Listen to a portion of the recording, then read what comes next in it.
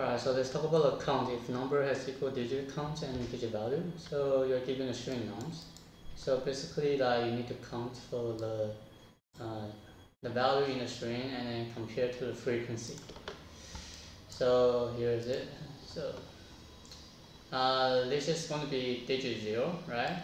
Digit 0, digit 1, digit 2, digit 3, right? And then in our counting array, in the index 0, index 1, index 2, index 3, right? So I'm going to just talk about the frequency. So this is going to be frequency for the num, right? So here's it. So for the frequency, for the 0 is 1, right?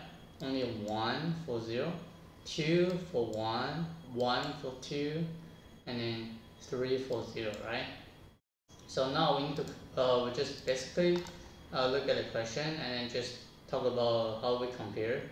So I'm going to say the digit 0, right? So I need to go back to the string.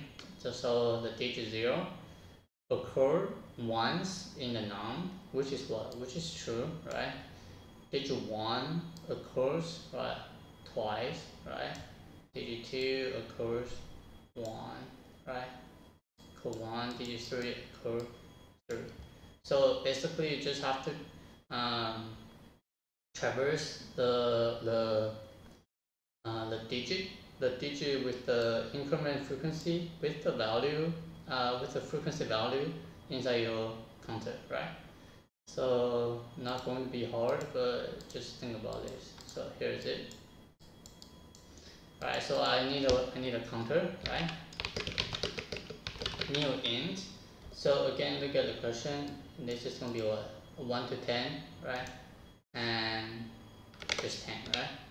So it's going to be from 0 to 9. Sorry, yes, 0 to 9, right? And then I'm going to traverse. Basically, just using a char array, num char array, right? So I'm going to just say counter c minus character 0 and then increment, right?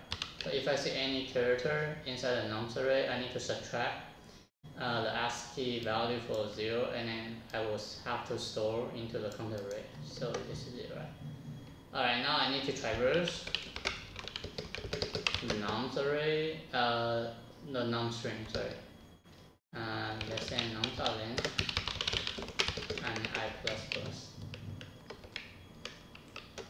Alright, so I'm going to say int the digit equal to what? The num.chart at I subtract by the character 0, so I know like what digit it is, right? So I'm going to say digit 0, right? I'm going to pass in a 0 minus 0, so this is what so you will be able to know it occurs once, right? So I'm going to say if digit is not equal to the counter array I need to return false, and if this is true, I just return true. But if this is true, I need to continue for the rest of the index, right? So again, let me run it. So let me just go over the visualization. So num.char at what? At I. So I'm gonna say the digit 0, I'm passing a 0, I equal to 0, digit equal to 0, so I'm passing a 1, digit is 1. So counter at I, I'm going to say comma, counter at 0, right? Counter at 0, this is what? Equal to what? Equal to 1, right? So it match, right? 1 equal to 1, right? And then I equal to 1. So num.char at I, which is 1, right? Try a 1, this is 2. So I equal to 1, digit equal to 2. And then counter a 1 equal to what? counter at 1 equal to, okay, I need to just make sure I have a value. So 0, this is 1, this is 1, this is 2, this is 1, this is 0, this is counter, right? Counter at I position. So counter at 1 equal to 2, right? 2 equal to 2, right? So just follow the logic and then you'll be able to know if these are matched, right? You need to keep traversing I equal to 2, I equal to 3, I equal to, so on.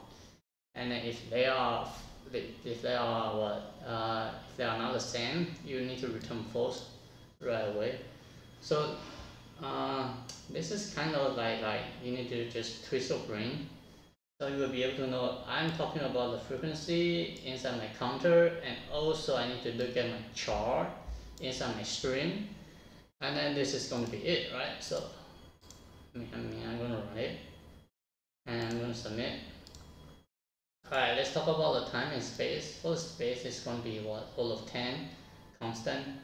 For the time, this is what? All of none, right? All of n. N represent end of the string. This is what? All of n. So the worst case, all of n. And then space is what? Constant. So this is the solution, and I will see you next time. Bye.